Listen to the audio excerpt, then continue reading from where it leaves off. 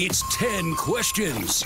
Not taped in front of a live studio audience. Number 1, Mike Gam, who had better luck with the ladies at Fordham, you or Andrew Bogish? Oh, it was me. It wasn't even close. We knew that. Drew was locked down. Are you kidding me? Man. He's been locked down with Katie since then? Yeah, that goes like way back, man. I didn't realize that. I think what happened was Drew knew that he couldn't do better, and he outkicked his coverage. Yeah. Like, I mean, you've seen his kids; they're gorgeous. So you just have to. Well, you have to know when to fold them.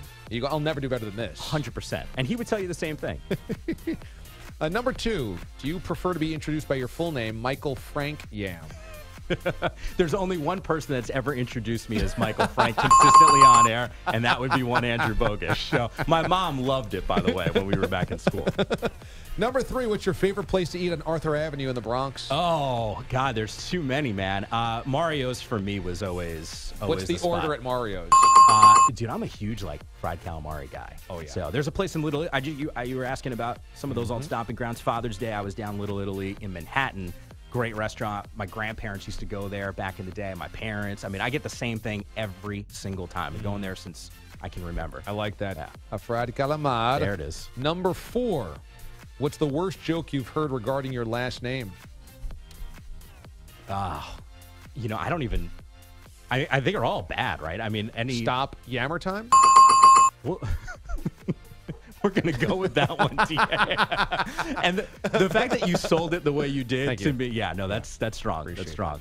Number 5, hot tub party with Josh Rosen or a Big Ballers barbecue with LeVar and Lonzo Not Ball? even close, man. I'm going hot tub. Are you kidding me?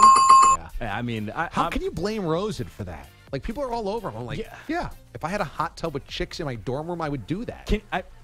Dude, you're so just think about all the dumb stuff you used to do in college, and the fact that we weren't, I'll speak for myself. You're not like a big time college athlete. Bogish was, but you and I were not. So you're not like a big time college athlete. You know the stuff that you could probably get away with back in the day, just because there wasn't all the social media. Yeah, do you think Joe Namath didn't have a hot tub in his dorm? Yeah. Do you know there wasn't Facebook when I was in school? Yeah, same. I mean, that changed the complete deal. But I'm going hot tub. Are you kidding me? Changed the game. Yeah. Number 6, when did you know Andrew Bogish would be great?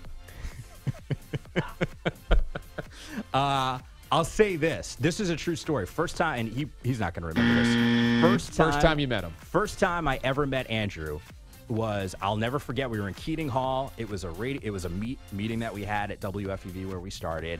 And Andrew, he appeared to be one of the smarter guys in the room. Little did I know that was just a facade, and that's really not accurate. Yeah. But faked it well. Yeah, I mean, because he was older than I was. He seemed to know his stuff. So By just a year, Mike. I'm going to hold on to it. Grandfather. No, because I feel like I'm getting old, so I want to hold on to my youth. So if I can point to other people being older than I am, then I'm going to do it. But Drew always had his stuff together, man. So. Number 7, what's the best thing to eat in a bread bowl? This is embarrassing. I've been in San Francisco for 5 years. I've never had the bread bowl. I I know. we are so disappointed. I know. You got to get the chowder in the bread bowl on the pier in San Francisco. But you know what? Because I used to live 2 blocks from there.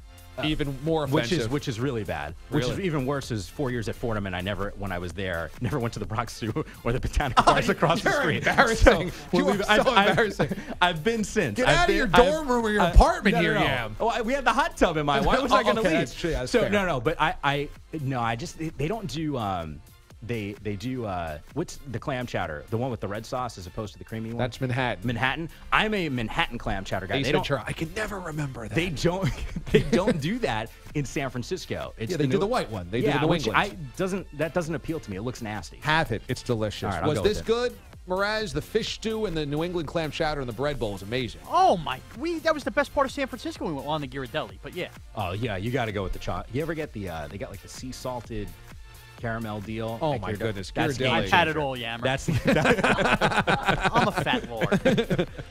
Number 8, why are San Francisco summers so cold? Scientific explanation, please. I am so disappointed, by the way, because it has been gorgeous the last few days in San Francisco from what I've seen on social, and I'm not there. All 4 days, it's nice. I know. This summer, you're gone. Here's the best part, though. There's never snow.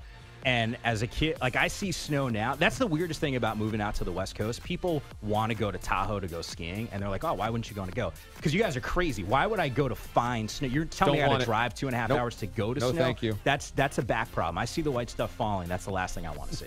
But you didn't give us a scientific explanation. Why is it so cold in the summer? That's a miss for me. I think it's, I don't know, something with the wind in the bay. Because you go over the bridges into Marin County or the East Bay, it's actually warm there. There's some type of wind thing that's happening there. Number 9, have you taken a picture in front of the Full House house? I don't want to admit this. Yes, I have.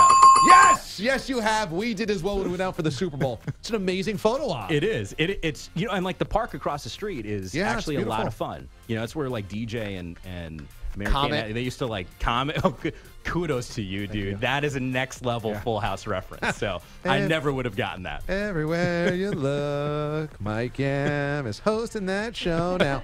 And finally, 5 favorite superhero movie.